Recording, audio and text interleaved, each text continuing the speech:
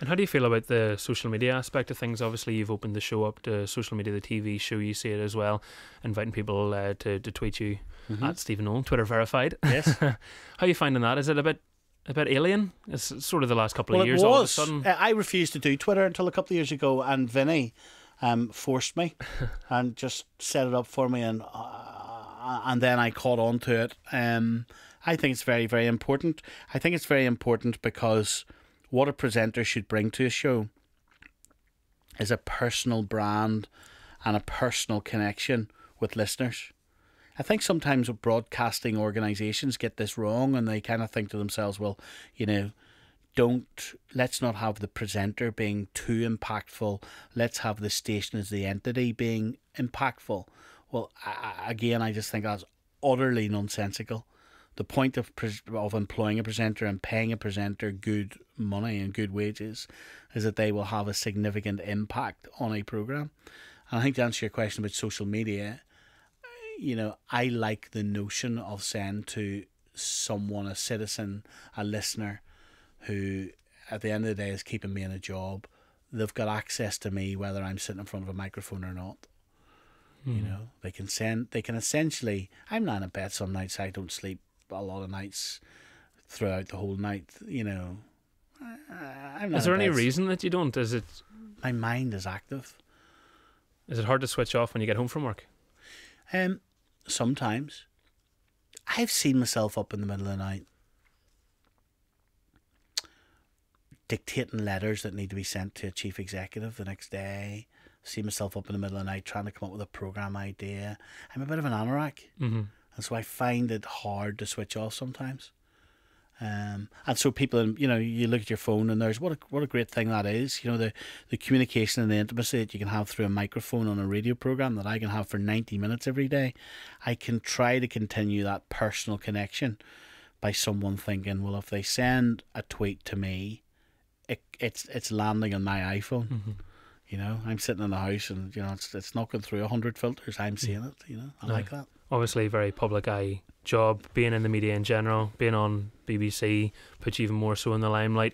When you read something that's written down about you, whether it's in a newspaper, whether it's a tweet, something hurtful, does it hurt you? Or because they say broadcasters need to be thick-skinned.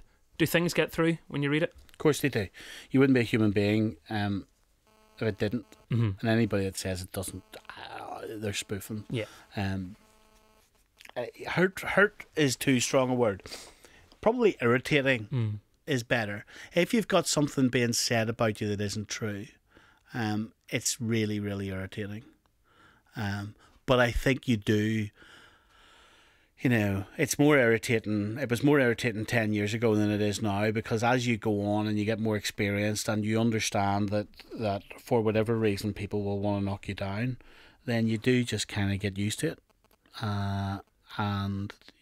Do you think sometimes people don't notice? Because, and I'm not accusing people of being emotionally ignorant, but you follow the hashtag, for example, if we're using Twitter as an example, for when X Factor's on, people will go on and spew a lot of bile about that contestant is ugly, they can't sing, X, Y, and Z. And this is a completely, they may as well be an inanimate object. They've never met the person, they don't know them, they've been on the screen for 20 seconds.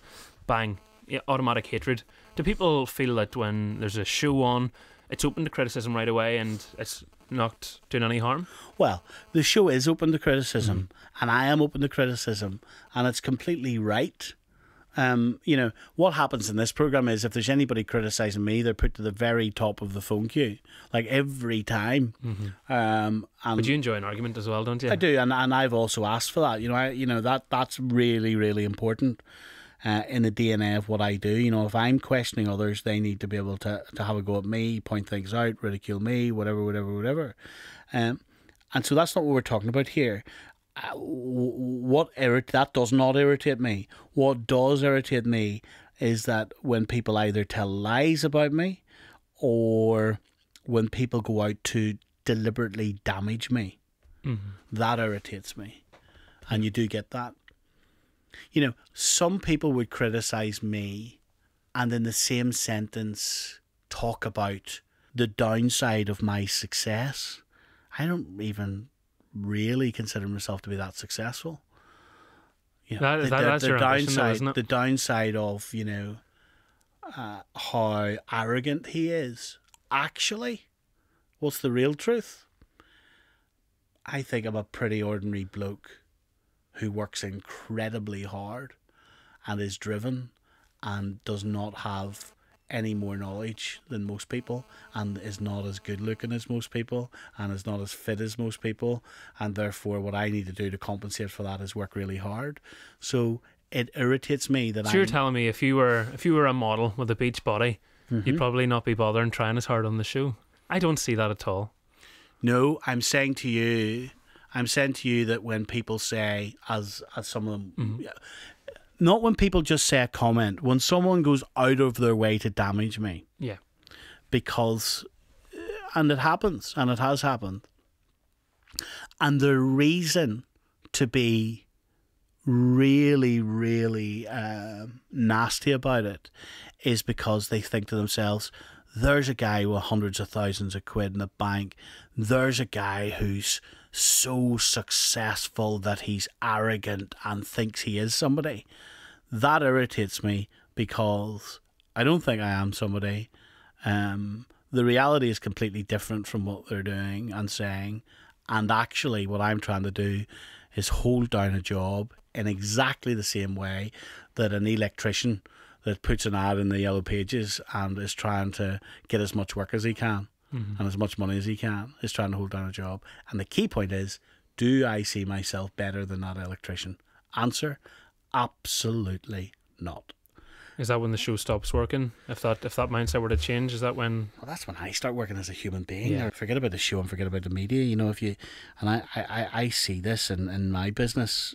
I'm sure it happens in all different walks of life. Once you start becoming a human being that actually thinks that you're better than other people, it's not the type of person I want to be. No. And so that's why it irritates me when people suggest that is what I am, because I'm not. And that irritates me. That irritates me big time. What do they want me to do? Do they want me to come on this programme? So think about what I do. I say it's the biggest show in the country. Why do I do that? Because I'm trying to get people to listen. I'm trying to say it's really important. I have got it to the stage where it is the biggest show in the country. I'm trying to say to the BBC, this is a successful show, back it. I'm trying to say to the listeners, this is a successful show, back it. If you need help, it's a big show. Use it. Now, what would these enemies of mine prefer I did? Would they prefer I come on in the mornings and said, listen, now it's an ordinary show. We're not too sure if we've got anything good today. I don't really sound that confident.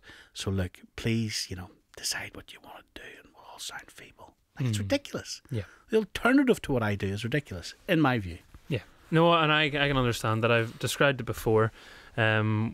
As I actually think it's a sophisticated show, and I know that'll make you happy, but I think it is sophisticated in the sense that you need to be completely switched on and engaged with what's happening, because if you're not, that you could miss it. Could be something as simple as a question, and it's not simple, I suppose, but the power of a question and how it can completely change the tone of an interview because it can get through somewhere. Yep, big time. Look, this show, we've been on air for nearly 10 years now. We have never been brought to court. There has never been a successful lawsuit. Can I say touch wood? I do not want to be responsible for that jinx. But to be doing the type of controversial stuff we have been doing for 10 years at the level of politics we've been doing, I am proud of that now. Touch wood. And things can go wrong and things do go wrong, but we try. We also stop stories going out on air that would be great for ratings.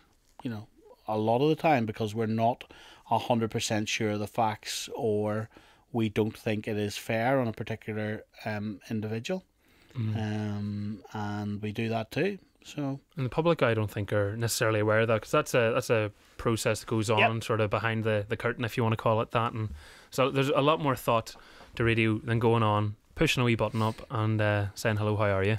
One of the worst things that I hear, you talk about the sophistication of this show, one of the most irritating things where I actually, like, my fist clenches, is that when I hear a producer, not necessarily in the BBC, just when I meet producers, be it in commercial radio, BBC, anywhere, and they say, oh, we don't like those type of people on our show, in terms of callers. I say, I'm sorry.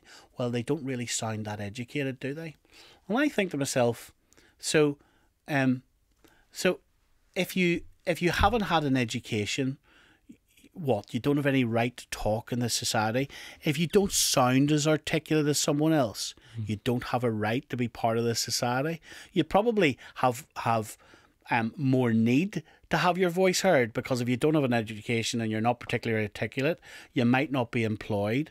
You might be at the top of might not be at the top of the social spectrum. So therefore, if you're talking about education policy or housing or benefits, your personal experience, your life experience, and how you want that policy to change is actually vital. Then you get these bloody producers or whatever that kind of say, oh, no. So, I think I do push against the grain in that I don't want anybody coming on that is being gratuitously offensive. But I just question the intelligence of people that suggest other human beings aren't intelligent enough to be heard. Like, what does that mean? It's ridiculous. No, there's an arrogance which I think you don't welcome on the air, and I think a lot of people are glad that you wouldn't welcome it on your show. And so that's a big thing, but it's an interesting thing, and there is a sophistication to that in getting that type of person on to the BBC or any other radio programme. Now, in closing, I think it would be amiss of me not to ask this. There will be people listening today. Is this your killer question, Michael? Listen, no, we're going soft punches today because you've been so amicable. I see. But it's just people listening will think, I want to work in radio. I need to work in radio. Stephen, how do they get their shot? Now, that's a tough question, I suppose, but they need advice. I'm asked this quite a lot. They set themselves apart from the rest, because don't underestimate that the majority of people will say they want to do it, will say that they're really desperate to do it, but they're actually not desperate. And they don't go the extra mile. They might go the extra mile, but they don't go 5 extra miles. And so if someone really wants to be a radio producer or a radio presenter, are they standing outside the building 5 days a week until they get the job? Are they refusing to take no for an answer? I was turned down for a traffic and travel job in here. They told me I didn't have a voice for it. They refused to answer my letters in here. I just wrote more. If someone really, really wants to be part of this industry, they will make it. Not enough people set themselves apart from the rest. The other advice I'd give anybody that wants to be part of radio is go and buy. It's not that expensive now. You can do it in some of your phones if you have iPhones or whatever. Go and record stuff and edit it and make packages. And the difference of being able to say to a potential employer anywhere, this is what I have done, rather than this is what I could do. Go and record packages. And put it together and experiment. The air miles you were talking about, of sorts. Big time. And get yourself into a community radio station. Like, I do believe that. And a lot of the people who really want to make it in life do.